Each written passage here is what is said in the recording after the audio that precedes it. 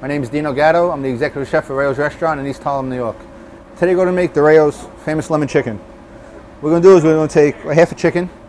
We're going to drizzle a little oil on it. So we just coat it up a little bit.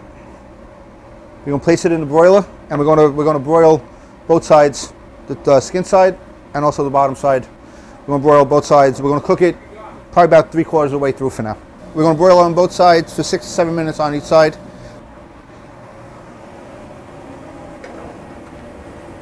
While we have the chicken broiling, we're going to make the marinade.